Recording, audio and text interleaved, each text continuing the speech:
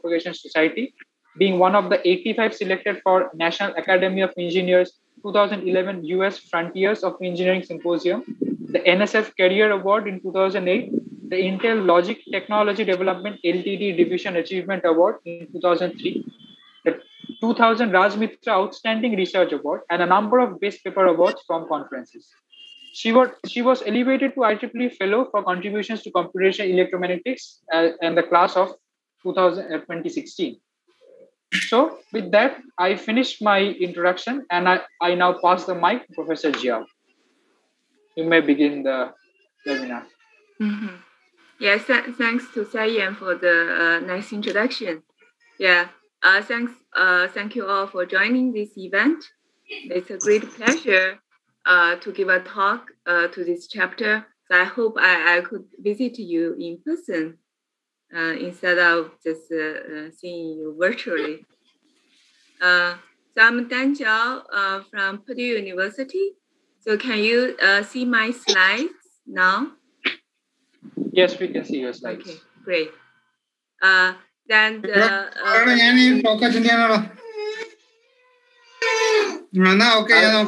I would ask the participants to please mute themselves because there is some noise coming.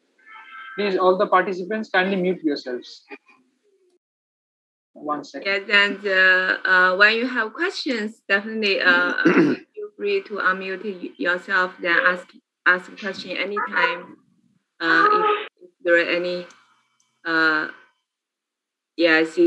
you don't have to wait until the end to answer to ask the questions.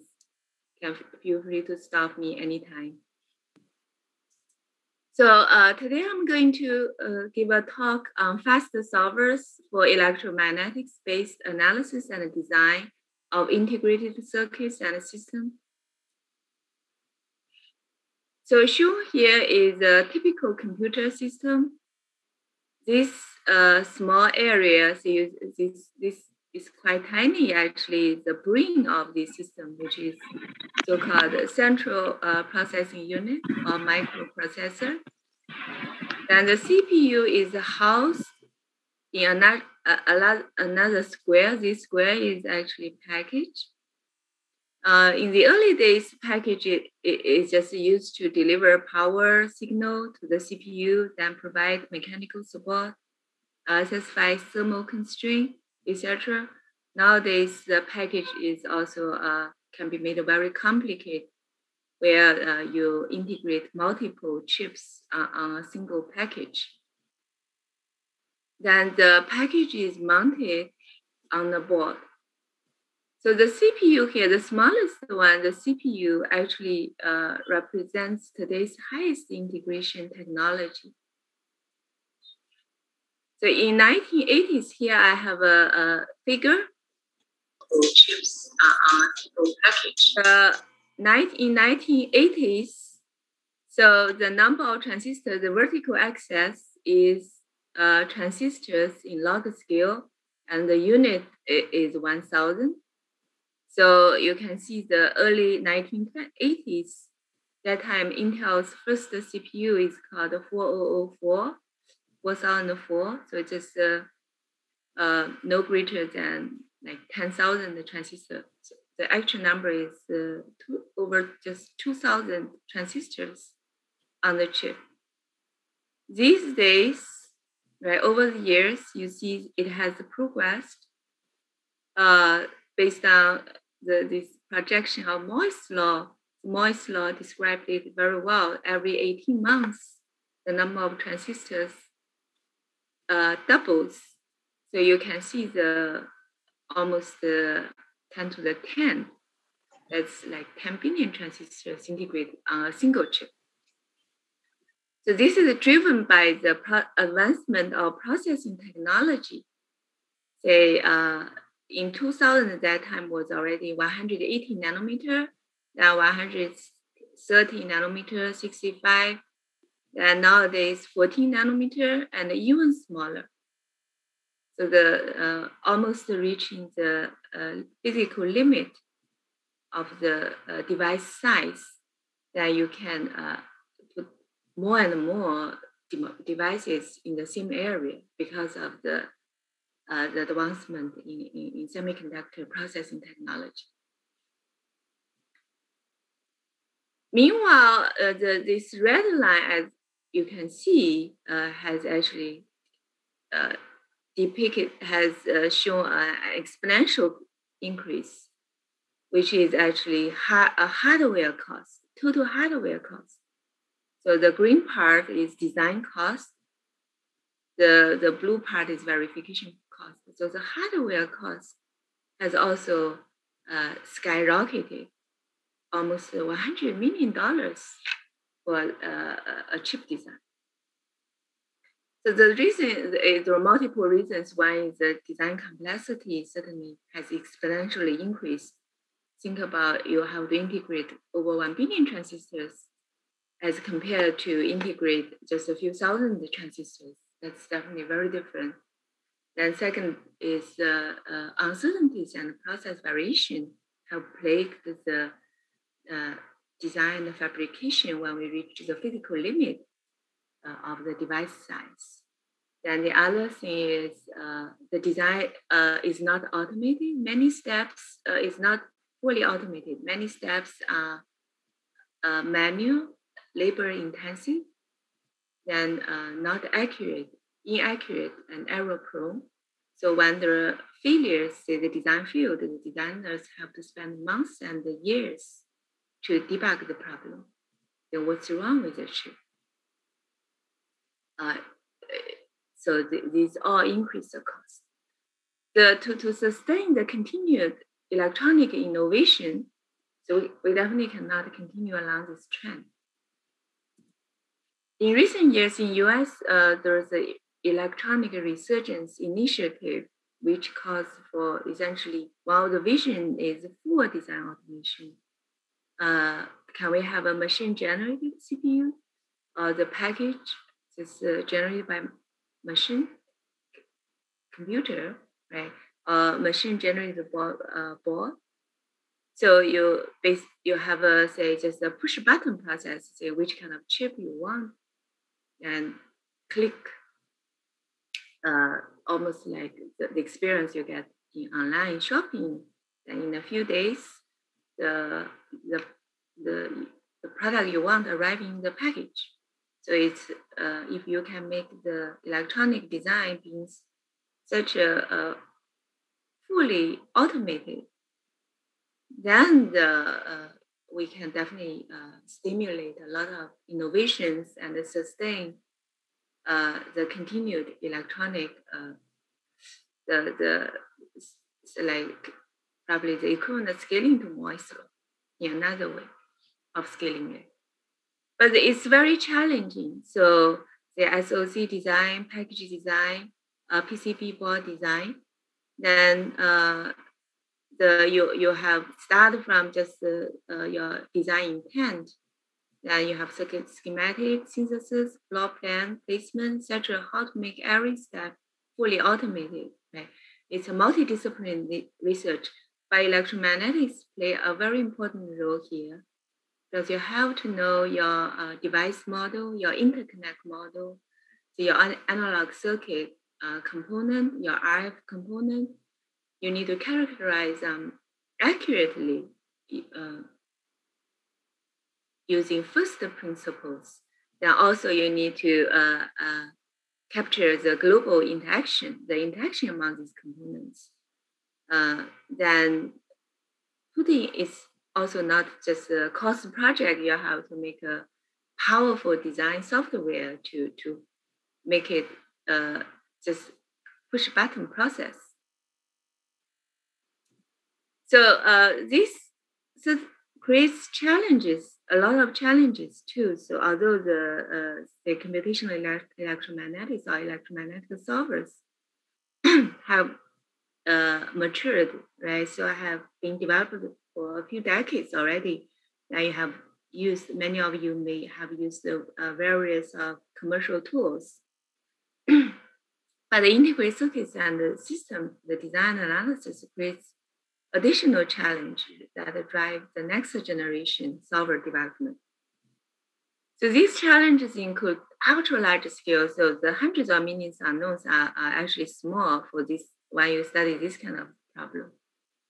The chip package and the board together is also a multi-scaled system. The smallest size is nanometer, then the largest size is, can be as large as centimeter and even larger. So you are facing a few, like 7 order of magnitude difference in geometrical scale. The numerical system you have to solve is actually highly ill conditioned. Then it's broadband that you have to make your solver or your design software work or make it correct, starting from 0 frequency and all the way to light. Say we have integrated optical circuits, and then there are 5G and high frequency communication circuits. Multiphysics, so not just Maxwell's equations, you also have to bring in, say, quantum transport, so magnetization dynamics to predict the actual performance in advanced integrated system design. Say, even for example, the integrated, say, memory technology, you might have heard of MRAM, magnetic RAM, right? And it utilizes magnetic device with magnetic junction, then with MOS. So this is not something on the paper. It's actually a product now. Then to design that kind of product, you need to bring all these multiple physics into the picture to analyze it correctly. Then there are uncertainties because the structure size is nanometer now. The width, length, thickness, etc. They just have a very small variation. It's similar to the original wire widths you try to fabricate. So you have to take this into consideration in the design and analysis. And there are many other challenges. So then to meet these challenges, the state of the art work done to overcome them, to meet the needs of integrated circuit design, next generation electronic innovation. Right? And in this talk, I won't be able to exhaust all the fast solver development, so I will just focus my time on the 2 topics. One is fast time domain solver, the other is optimal complexity direct solver. So first, let's talk about fast time domain solver. So shown here are first order Maxwell equations. You have seen this frequently. So there's electric field. When it changes with time, right, it's producing magnetic field. So its curl of H is epsilon of the partial d partial t, then curl of E is minus mu partial H partial t. When you try to solve this Maxwell equation in a numerical way, you have to discretize this continuous operation. So the curl, when you discretize it, it becomes this partial E partial t becomes essentially a sparse matrix BH multiplied by the unknown field H. So it's a sparse matrix vector multiplication after discretization. Then DH here represents discretized curl of epsilon. So H here is not just a single value, it's a vector, column vector. Then each entry in this vector is one unknown magnetic field you want to solve in your physical structure. Then same thing for E, then minus DE, so it's a discretized curl of E divided by mu.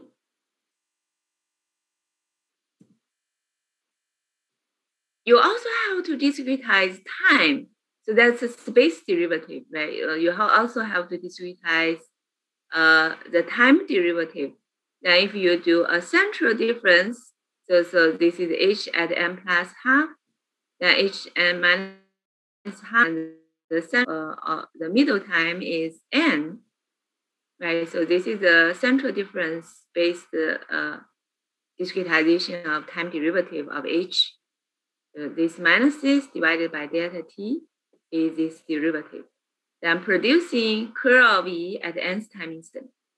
Similarly, you discretize partial E, partial t in time, you get this. So E at n plus 1 minus En divided by delta t.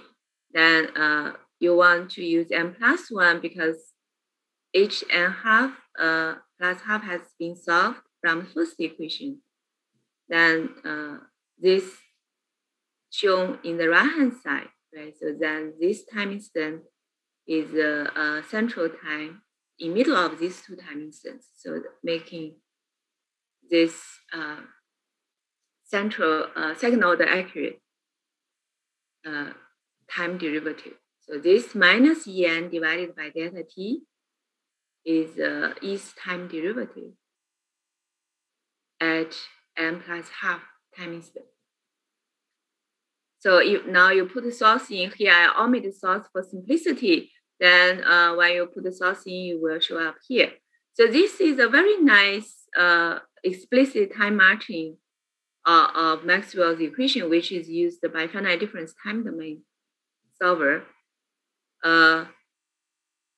It does not need to solve any matrix. You just start from initial time. So say 0, 0 as the initial time, both say it's the causal system, both are 0. Then you get your Hn plus half, so it appears to be 0. But when the source comes in, right, so then this one, you put it here, then you can solve E at the next time instant. So start to become non-zero.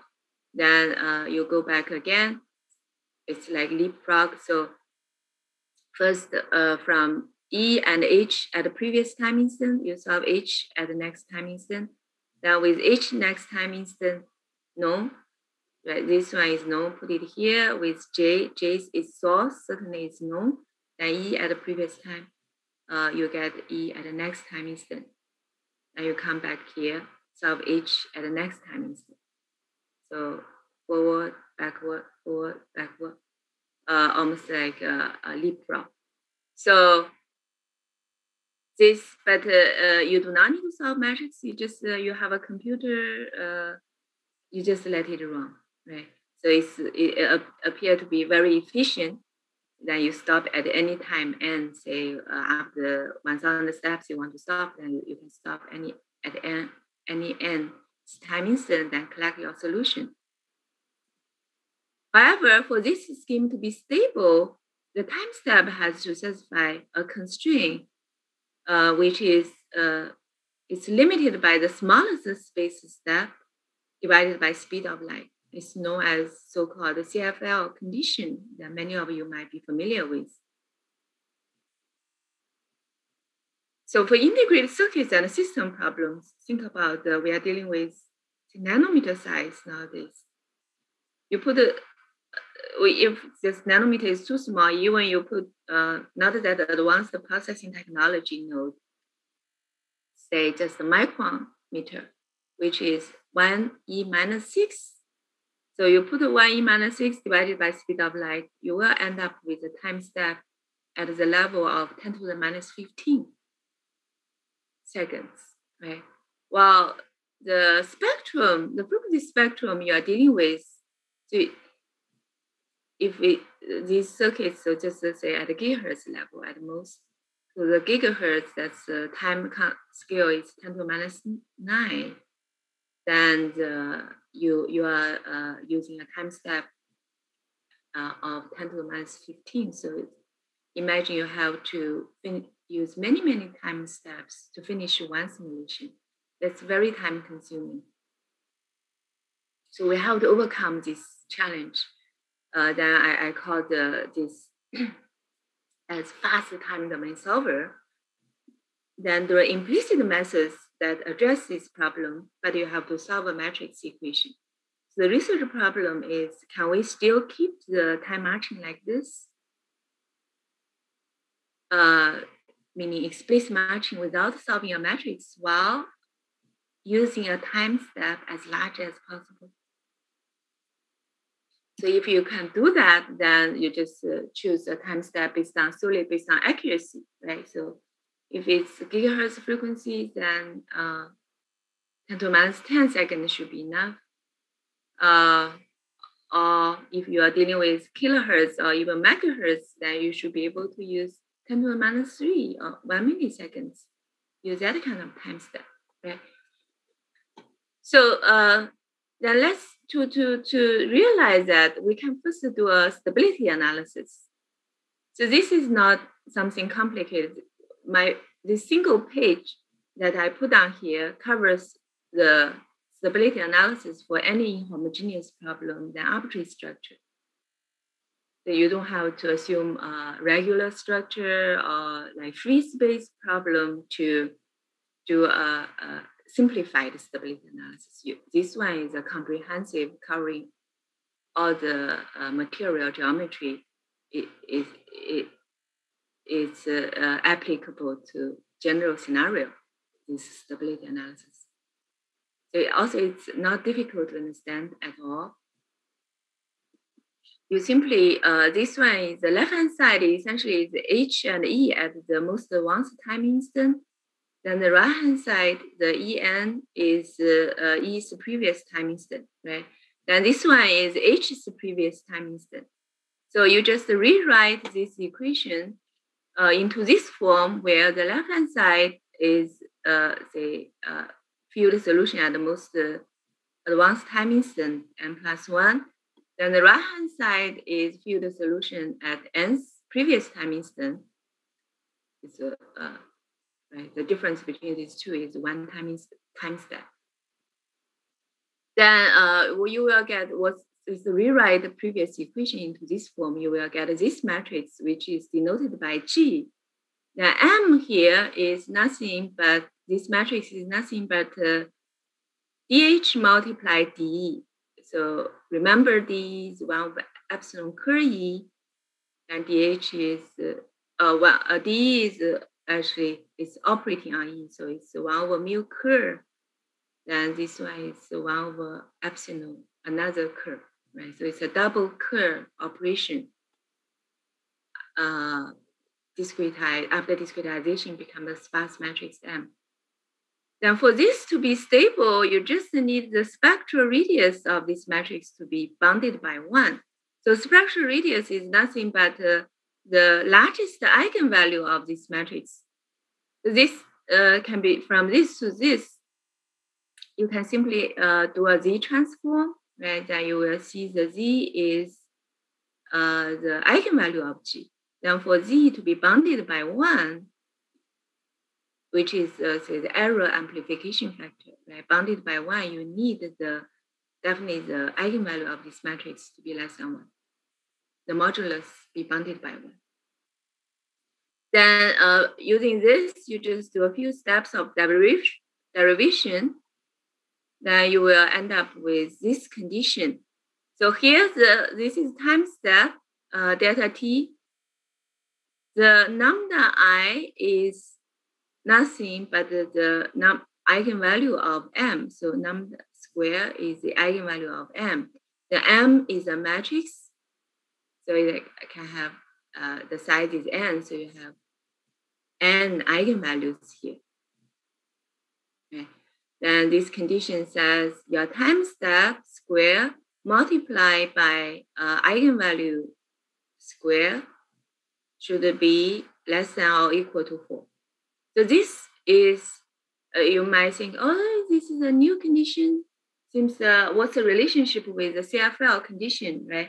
So actually, this one means the same thing as the CFL condition. They do not conflict. They do not have a conflict with each other, because the lambda square is the eigenvalue of m. M is the curl of curl, right? This is D is curl of E, then DH is curl of H. So then think about how we do curl. So we do curl is the space derivative, right? So you have 1 over length cell, say like discretization cell size, then here is 1 over another, let's just say space step, right? 1 over space step, 1 over space step. So then there is mu epsilon, that's speed of light. So you move it to the right hand side. This simply means delta t should be bounded by space step divided by speed of light. Should not go beyond that. So they are equivalent. Okay. But this the condition I just showed has actually very important meaning. So when you look at it, you see the one important finding is given any time step, not all the modes or the eigenmodes of M are unstable, because see you have M, then the its eigenvalue lambda square, you list them from smallest, say lambda 1 square, all the way to the largest, right? Sort them from smallest to the largest one. The smallest is always 0 because this is the M has a null space. It's a curl operation. So the curl of gradient field, when this field is a gradient field, curl operating on it is 0. So the M always has a 0 eigenvalue. That's the smallest one. So the smallest 0, so right, always satisfy the condition you want to make it stable. So the delta t square let multiply this. So you always have when you sort it from small to large, there is always a subset of eigenmodes that satisfy this condition. It's just the large ones do not satisfy. Okay. So this is a root cause of instability.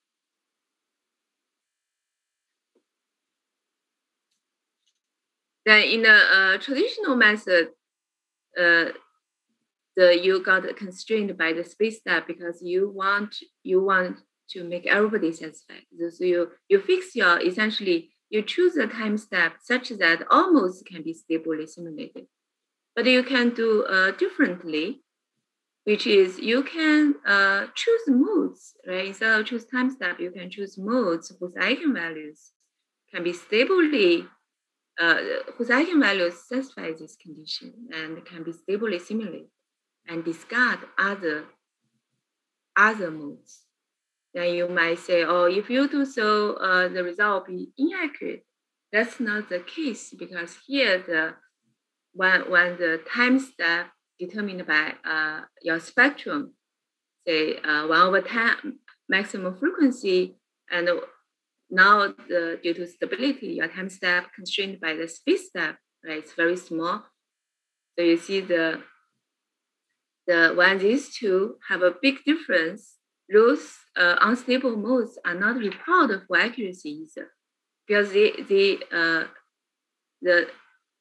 their eigenvalues are very far from your operating frequency.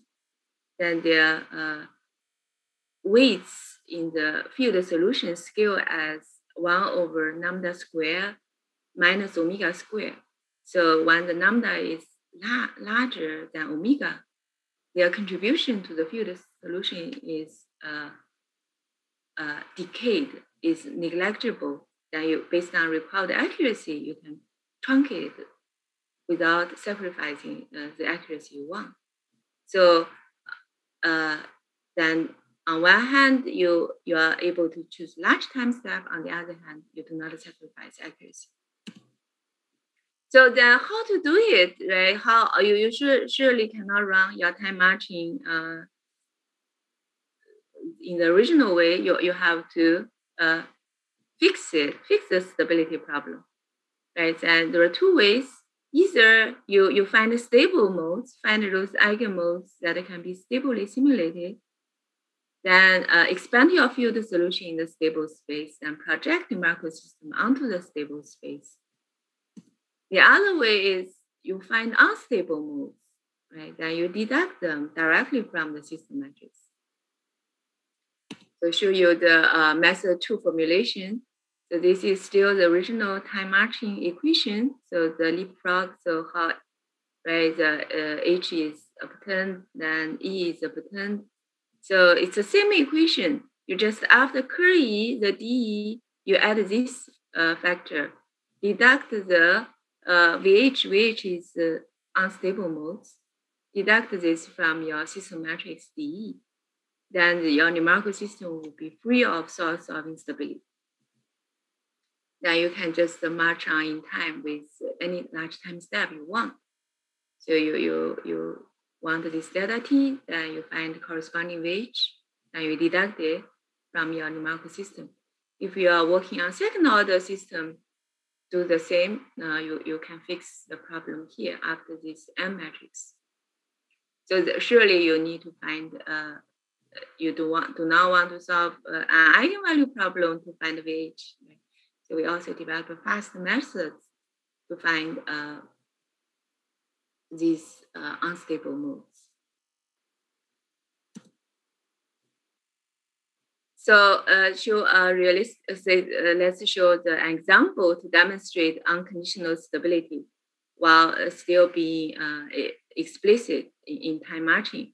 So this is a simple structure, but it helps illustrate the concept. So you have 1 micron, 6 micron. It's a very simple parallel plate. Right, you know, at a low frequency, it will behave as a capacitor. So charging a capacitor. So this is voltage as a function of time. Then the current source is a Gaussian derivative. So the voltage, when you apply a current source as a Gaussian derivative there, the voltage measured across the plate would be an integration of the current. Right, so that's how it comes out to be a Gaussian. Then you see because the frequency is low, so it's just a few hertz, so you can use the time scale you look at is in second. Then with this method, you can use minus 0.1, right, or 1 milliseconds, then all produce accurate result, agree with analytical solution. While if you use conventional method, because this is space step is so small, so you have to use this small time step. Okay, so it's a very big difference. Now, once you are able to overcome this challenge, you can deploy it in for realistic application. I have an animation to show here. Let's see how to. Yeah.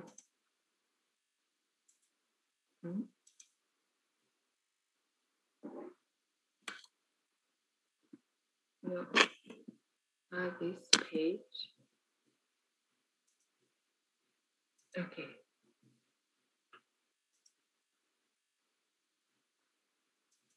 Yeah.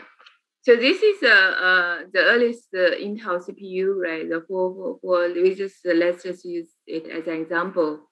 So we want to create a push button process. So load the GDS file of this chip.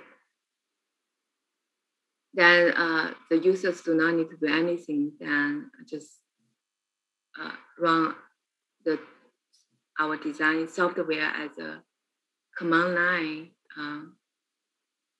This is in a Linux environment. So for this chip, it's after 284 seconds, we are able to extract get its electrical parameter at its circuit pin of interest. So the result is done now. And now shows all the step-by-step information output on the screen. So this one is the most recent processing technology. So the 7 nanometer processing technology. So there's no difficulty to simulate it either using our software So you can see it shows the voltage distribution across multiple layers. There's metal 9 and interlayer dielectric. So there are in total 18 layers here where I show voltage distribution. So this one was done like less than 1 hour. Okay, so next let me show the second thing I want to talk about topic is optimal complexity direct solver. Let's see the time now. Okay, so Sayan, so what's the time we have to finish this seminar? We have lots of time. You can continue. Okay. Yeah. Okay. Just with the time. Yeah, definitely.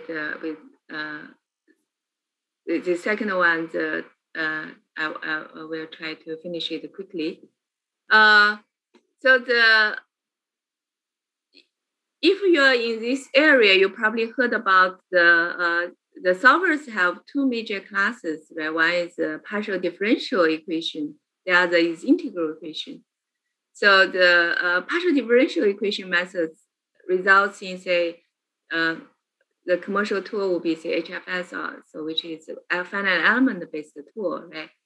Or FTDD, they fall into this class, so they solve a sparse matrix equation, AX equal to B. Then for FTDD in time domain, you even do not need to solve matrix. Right? So, but in frequency domain, you will always have to solve a matrix equation. The direct solution for sparse matrix scale as n squared for 3D problem. N is matrix size. You have a 1000 by 1000 sparse matrix. If you want to solve it, say in MATLAB would be backslash or inverse, right? What's the number of operations it has to take? You will have to take n squared operation, which is better than dense matrix. Dense matrix is n cube. Okay? But this is not desired because when n is large, this is too expensive. So a lot of time people study develop a fast iterative solver where, because for iterative solver, you just need to solve A multiply X. Just need to not solve, just compute A multiplied by X, then check whether A multiply X is close to the right-hand side B, right? Making this satisfied well. If not, then you move to next X. Then you move to next X until you find that X that comes close to B. Okay? So at every step, your operation is sparse matrix vector multiplication, which just order n. But in front, you have to multiply. Your total cost will be plagued or made worse by iteration number because you have to iterate it. And if the problem is difficult to converge, you have to spend many iterations. Then also for each right-hand side, you have to repeat the iteration. That's time-consuming. Then for integral equation method, you solve dense matrix. The direct solution is the complexity is even larger than what you want. So it's n cube, right? So not if you put just in MATLAB, you try say 10,000 size. 1,000 you be very fast, but if it's 10,000, will be much slower. Then if you try 1 million, won't be feasible on your computer. So the iterative solution, there is another way to solve this, also iterative solution, just every time the cost is matrix vector multiplication. So you do A multiply X. But now the A is dense. So you have to square operation now.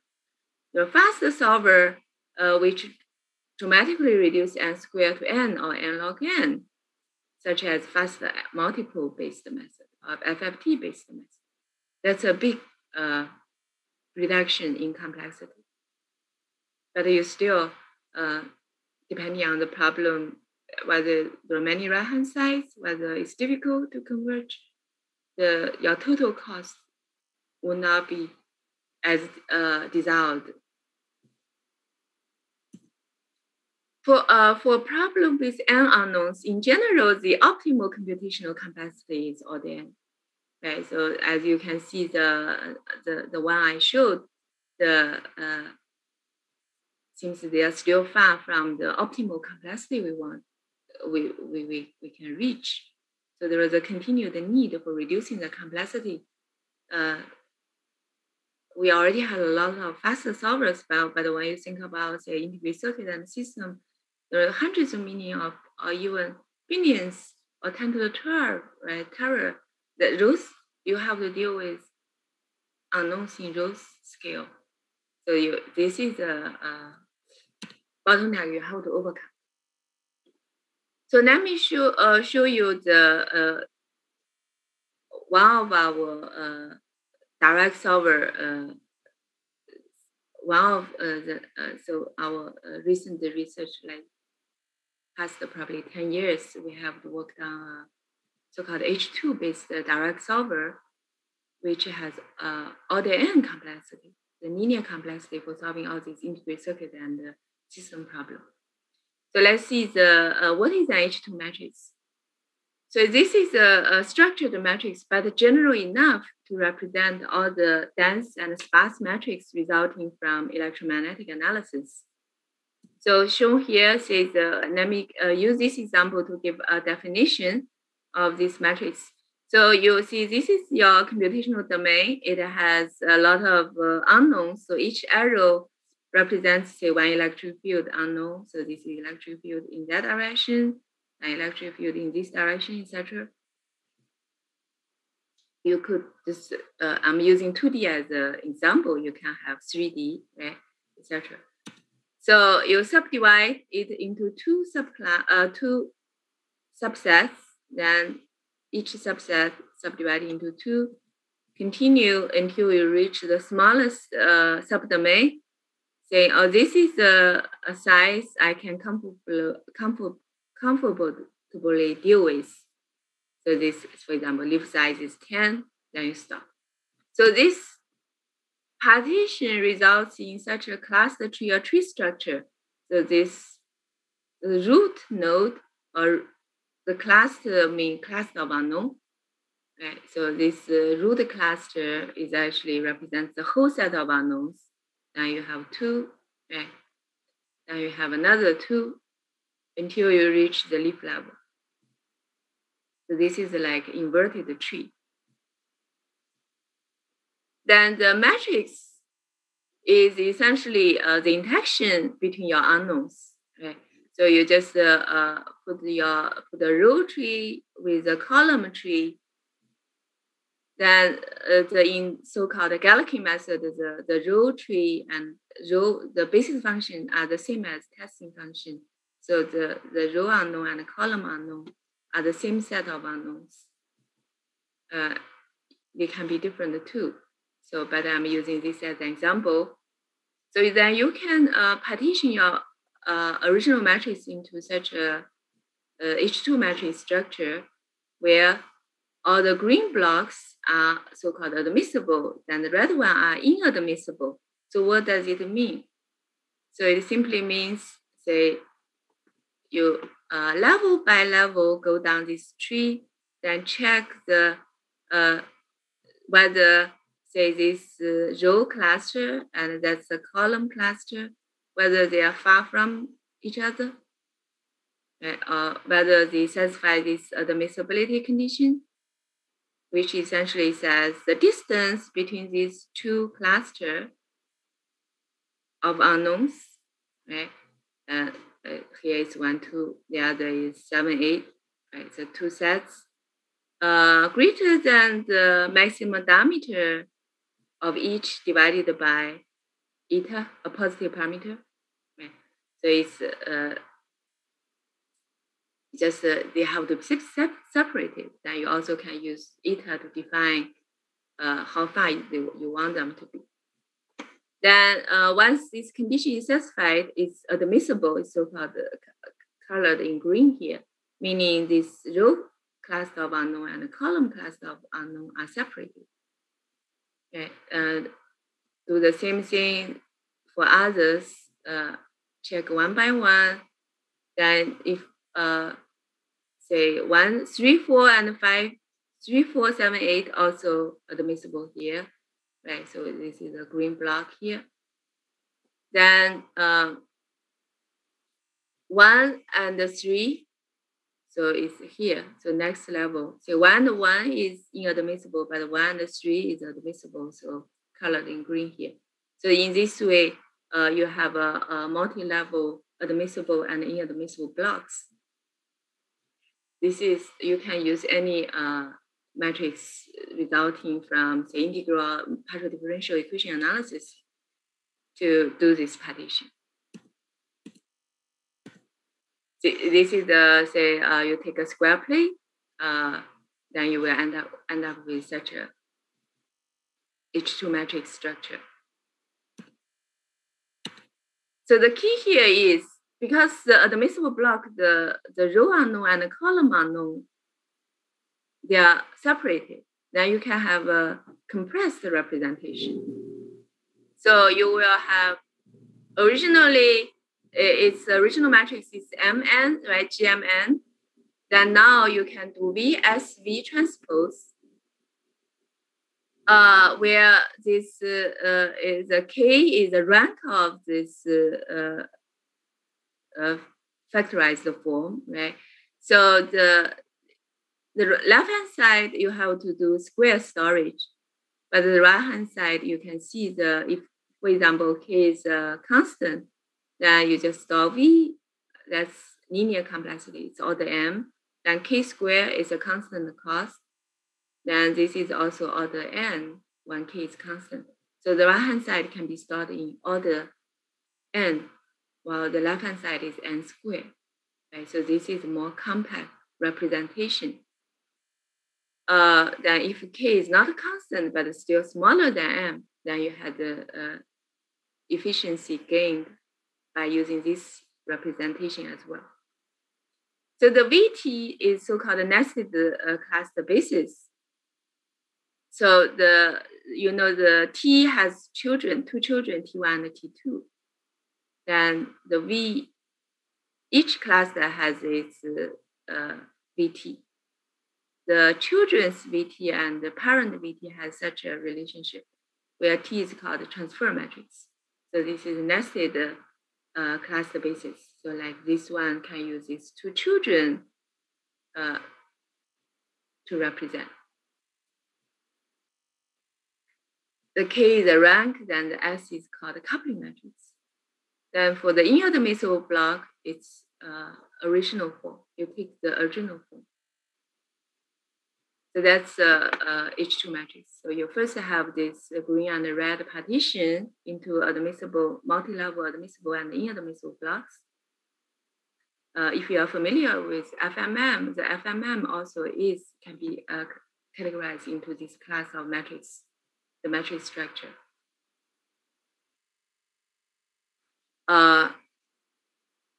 Then you, based on this structure, the green one, you have more compact representation. Then the red one is full matrix. So say surface integral equation, you might be have, if you work method of moments before, so the electric field integral equation, right?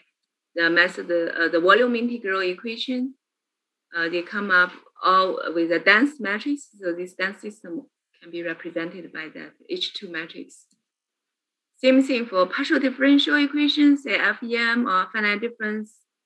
In Fluence domain, you get a sparse matrix to solve. This sparse matrix also can be cast into that H2 matrix structure. Then we just need to develop a direct solution. So how to solve this matrix, factorize it or invert it in optimal complexity. Then because of time constraint, I'm going to just show you the one animation to show you how to do it. Okay, so we start from the leaf level, then factor each leaf cluster one by one, then get the feeling, then also update the other clusters. Then we move them to next level. Then at each level is H2 matrix. So at the end, this red one is a small rank key by a small size of rank, then factorize as it is. So the whole procedure essentially achieves such a LU factorization.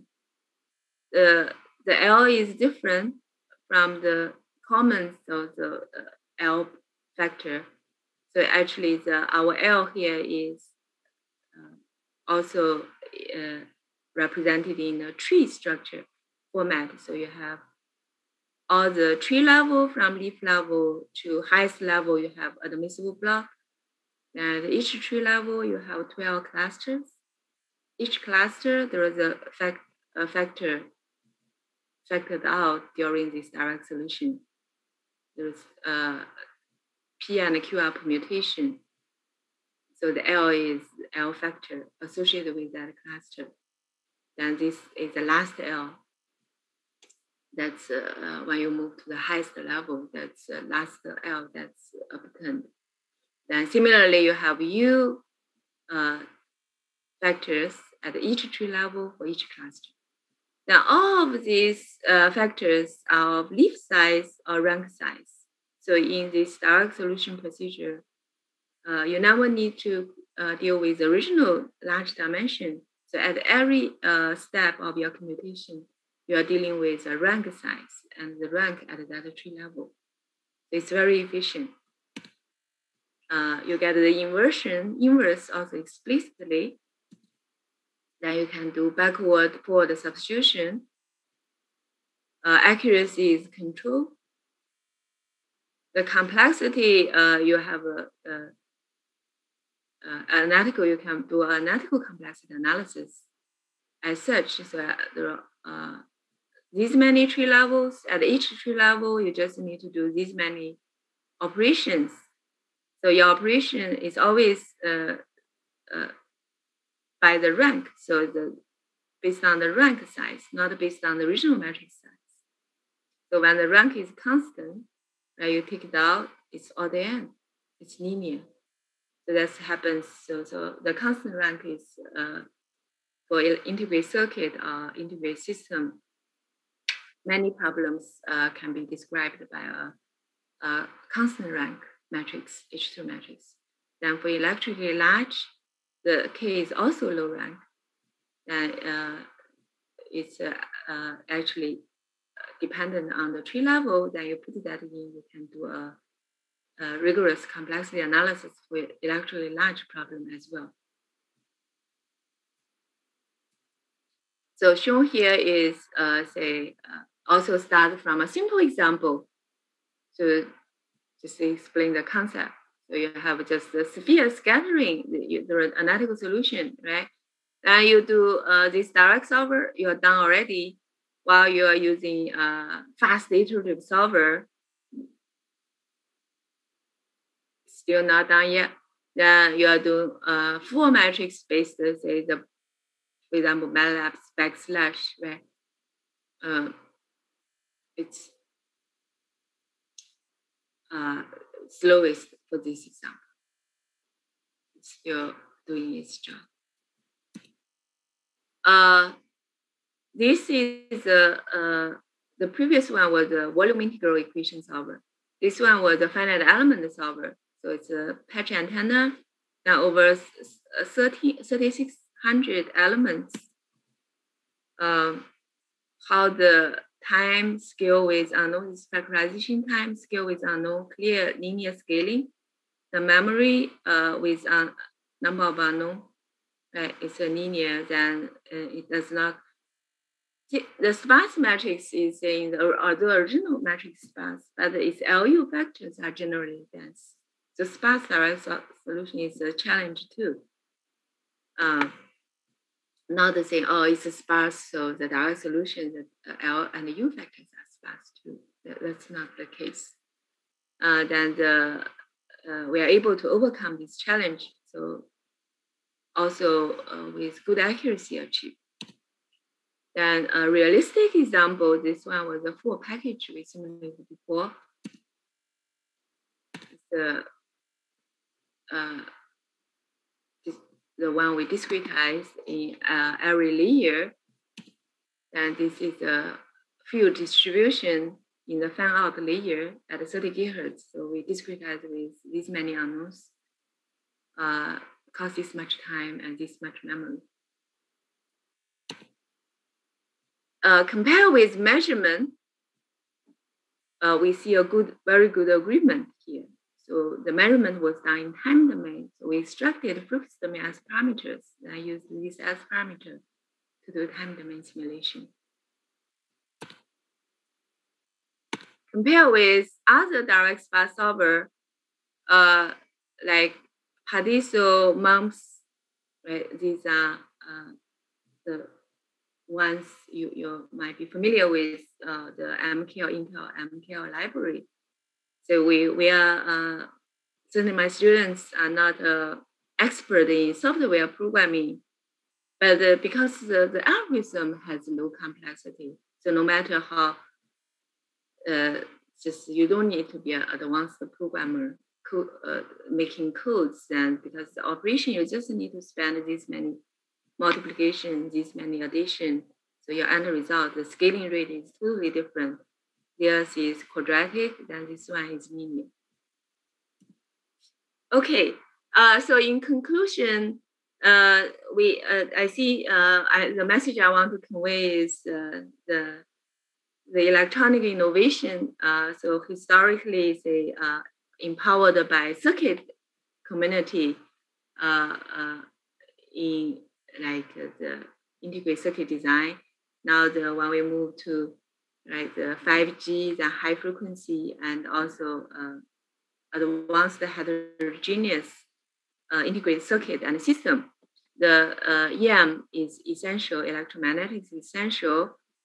Then there are also unique challenges, which in turn drive computational EM innovation that was driven by like scattering analysis before, right? So then in this, the new engineering challenge produce new challenge, new driving force, then the CM has to address. So I showed a new generation of faster solver to overcome the challenges, focused on two classes. I don't have time to exhaust the others. Then we certainly see very good performance, but still the need to grow CM to meet new challenges. So I'd like to thank all of my sponsors and also my students. This picture we took last year when Purdue was celebrating its 150 years. So also thank MTT Society for sponsoring this event. Thank you all for participating. So any questions? Thank you. Yes, actually, thank you, Dr. Zhao, for a very informative session. Yes, there are a few questions, so maybe I can read them out to you and you can address them. Will that be okay? Sure. Okay, so the first question is, do other frequency domain numerical methods such as FEM or MOM work for VLSI CAD or VLSI CAD? Yeah, sure. It's see what I presented today. Let me show you. Get rid. Let's probably say the formulation is still say when I talk about integral equation solver, right, or the partial differential equation solver. They are finite element methods. They are method of moments. The basic formulation are still these fundamental methods, right? So they are surely the formulation is definitely applicable. The numerical method is applicable. It's just the for large scale problem you have to overcome the computational complexity. Say if you just use a basic FEM solver, the scale you can handle is very limited, right? Then that's the algorithm development. Say what the fast solver as compared to a basic solver. So the fast solver accelerates still starting from your FEM formulation or MOM formulation, but overcome the computation challenges, computational challenges. Yeah. Okay, so we have another question which asks that how do we compress G equal to V as V transpose matrix? Mm-hmm. Yeah, that's a very good question. So yeah, need to let's get to that page and share.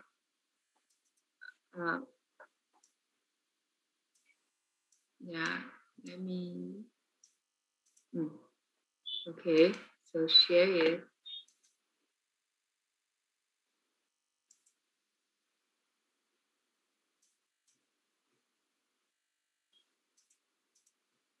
Right, this page says the question essentially is how do we get this, right?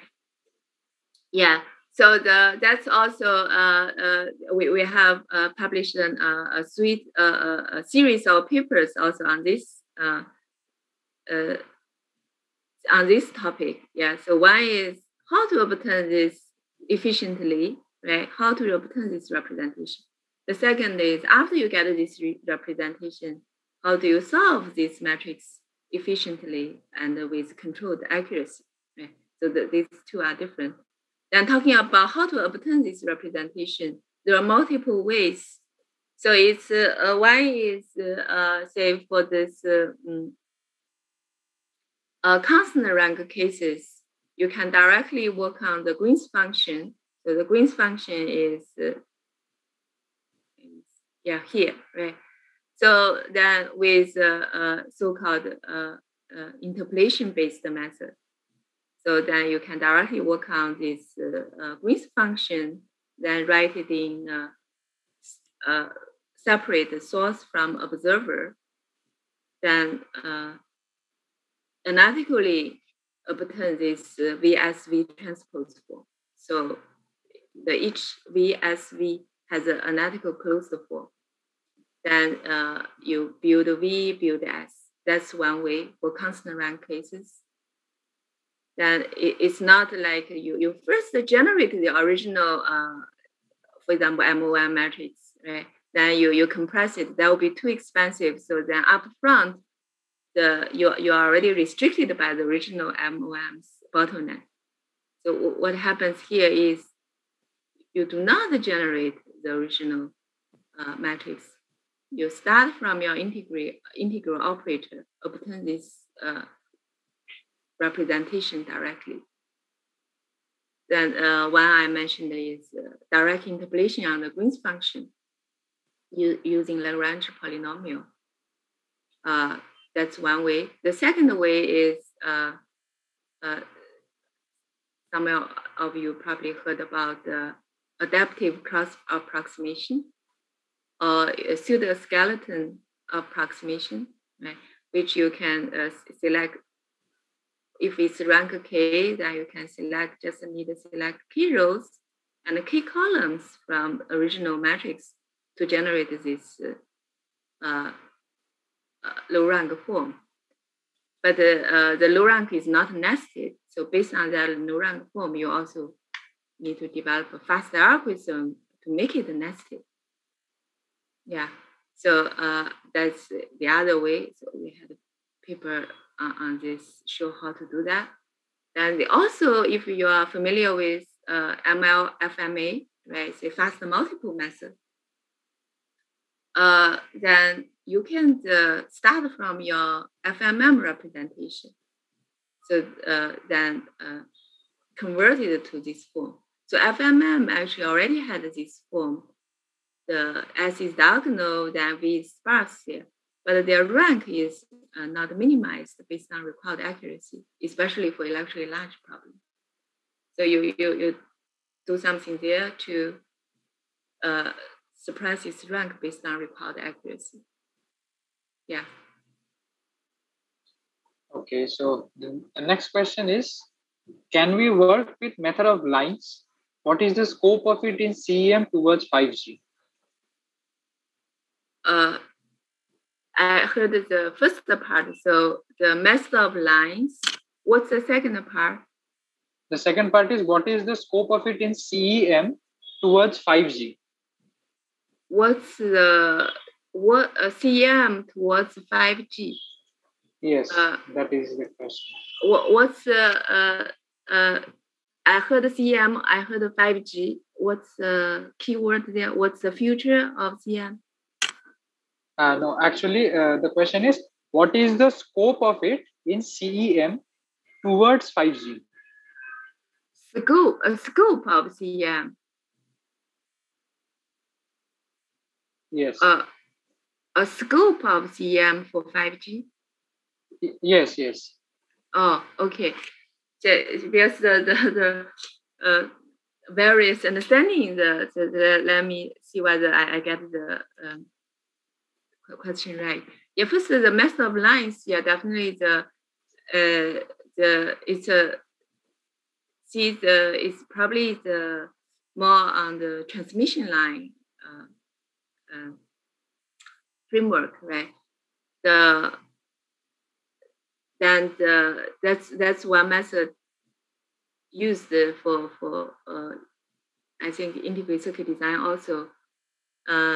But when you are dealing with complicated 3D structures, or not just the bus or transmission lines, so you have VS, right? You have some other shape, then you will have to consider more advanced capability beyond the transmission line. But method of lines is surely used. It is one important class of method being used in this community as well. Talking about the relationship of the 5G, definitely is we see a lot of things are happening, and it's especially the phased array antenna design. Then also it's very tightly integrated with digital integrated circuits. Right, then they are housed in a very small box. So how they interact with each other, the back end and front end, right? So then the CM is definitely very important here. Then also the CM has to do this very fast. It's as I mentioned, the design automation, why the design cost is so high. You want to, designers cannot wait like years or so even just a few months for you to produce the simulation result. You have to be as, like, for example, 24-hour turnaround time to make it useful or make it relevant. Otherwise, they will just pass the CM part to not do any analysis, just use other ways to work around it, right? But the design coming out of that may not be optimized. So while we can do first the principle-based prediction, but we just have to do it fast. Okay, so the next question is the H matrix concept applied to sparse matrix with larger matrix size? Yeah. So what I showed, the package example was a full package example that was over 20 million unknowns. Yeah, so it was a large matrix. Then it's a sparse matrix. The FEM is a sparse matrix. So actually it's when the source and observer are separated for the sparse matrix, it's not only low rank. The original matrix is not only low rank, it's 0, right? The H matrix structure also applies to sparse matrix or sparse FEM, sparse finite difference, or other partial differential solver. Okay, and the last question is, how do we optimize electromagnetic interference generated at microwave frequencies in chip level design? How to optimize? Yeah. So yeah, definitely. That's a very good question. So it's first of all you predict predict the crosstalk, the interference. Then the second is you do not just stay at the level that tell people, oh, there was a crosstalk, there was interference, and the thing is how to use that result to change the design to reduce the interference. Or sometimes you want to use crosstalk or use interference, right, depending on the application. So then this is definitely part of this research as well. For example, when we do placement and routing, so you have